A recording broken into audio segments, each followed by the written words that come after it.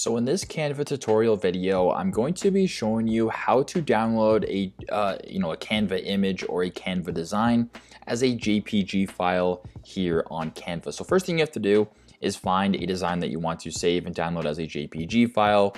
Just for this example, I will find a circle, put it in the middle. I'm going to make this circle the color purple, and I'm going to make the background of this image red. So if I wanted to save this right here for a JPG file, no problem. Go to the top right corner to where it says share. I want you to press on that. Then I want you to go down to this area to where it says download. I want you to press on that. Then once you're here where it says file type, it currently has it suggested as a PNG file. We want to change that to a JPG file, which is pretty good oftentimes for a smaller file size if that's what you're interested in. Maybe for a YouTube thumbnail, for example, it has to be below 2 MB. So if you wanted to make it maybe a smaller file size, a JPG file is probably the way to go. So press on this PNG right here, then go to where it says JPG right here, best for sharing.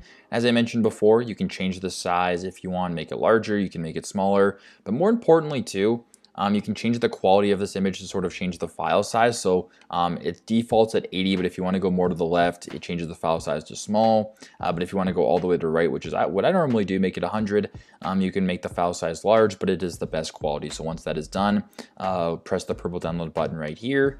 It'll take a couple seconds and then it'll actually download this to your computer. And there you go, you finally have a Canva design saved as a JPG file. So hopefully this video helped you out, and thank you again for watching.